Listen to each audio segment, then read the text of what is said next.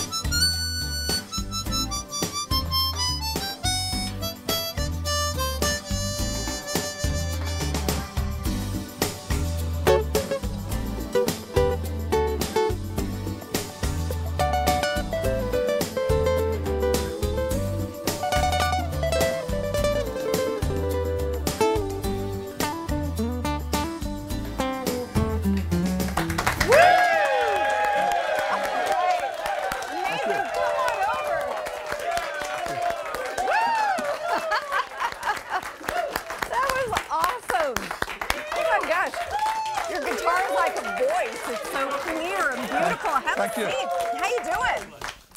That is great. Was that fun or what? Yeah. You remember that song? I do, and Yeah. I was trying not to sing aloud and ruin it for everybody. You know what? I like it when people sing along, especially there's that part. I always encourage the audience to sing along to that part. Excellent. If we'd known that, we would have whipped out a performance for you. So when did you first pick up a guitar? Well, I was 7 or 8, and that was Really? That was over 50 years ago. So it just sat in the corner, actually. My dad bought me a guitar. It sat in the corner. No one showed me how to play it. Right. So I just started picking at the Noodling strings one day and just kind of taught myself. And there we go. And Yeah, no one ever showed me anything. There was no YouTube to show you how to. I know. How did to play the anybody guitar. learn anything I just before kind you of two? flex along the strings, and that's Do you how I play learned. other instruments as well? Well, I played a little bit of harmonica. That's Yeah. something I played when I was a kid, and I kind of lost it for a while, and I'm bringing it back. Piano, I play piano. My dad encouraged me to play piano, and I actually had lessons on the piano. Excellent. So, So you've worked with these amazing people, and I know it's just the water you swim in, so it's maybe not as big a deal to you as it is to hear about it and your wonderful career. Are there any of those bands that really stand out to you, or partners that you just remember well, that moment? I started with Al Stewart Yeah, who's in his band when I was 20 years old. And he was known as a folk singer in England. And this is before he had a lot of success in America. But the very first tour I did with him, this was one of the first places that we played. We came over to play the Paramount here in Seattle. And it was the biggest audience we'd ever played to, because at that time, there was a radio station that was playing his album tracks. You know, they used to play album tracks. Yes, I recall. And some of these songs, his songs that he wrote, were very long, 7, 8 minutes long songs. And but he became like a cult hero. And so we started touring, and that was my first memory of Seattle, was playing to a wonderful, you know, joyous audience here in. Which you will be doing again. You co-wrote Time Passages with him, right? Which is an iconic Yes. song. Yeah, Everybody 'cause knows it the minute it comes He said, on. write me a song. Do you have any ideas? And I said, well, I've never written a song. Well, there you go, I got this self-teaching idea. again. I got this idea, and I started playing that on the piano. He says, we can make a song. So we did. And There is something so masterly about the way you play, and is there something about it after all of this time where you've experimented with, you know, various groups and partners in your own writing? Does it just flow out of you at this point? yes, yeah, it's very easy for me to play in my own way, and to play like me. Yes. Well, to find your because when you authentic start in the way. music business, very often you're being asked to play like someone else. Can you Right. play like this? Can you play like that? And that's difficult sometimes, because you can't play like someone else. And But maybe you're not sure and one what day- you is yeah, like and yet. one day I said to Al Stewart, we were in the studio, and I said, I'm not sure how I should play this guitar melody. And he says, play it like Peter White. And my life changed at that moment. Yeah. I suddenly realized, wow, I have to stop thinking about how I should play this and start feeling how the feeling will dictate how the music comes out, because it's all about feeling. It's not about thinking. If you're thinking, you're not feeling. And this goes for life too. I was about to say See? this is good life This is advice. life as well. Just But be especially your for- authentic self. Especially for a musician, if you can see a musician thinking, then they're not feeling, and they're not really playing music. Interesting. So what's next for you? What's this new album like? The new album is all old songs. Groovin', Yeah. it's 1967, The Young Rascals, when they were still young. Yes. And lots of other old songs from my childhood. It's actually my third album of all those old songs, because, you know, they don't write songs like this anymore. Yeah, true. This was a classic era of pop music, 60s and 70s, and I'm really a pop fan.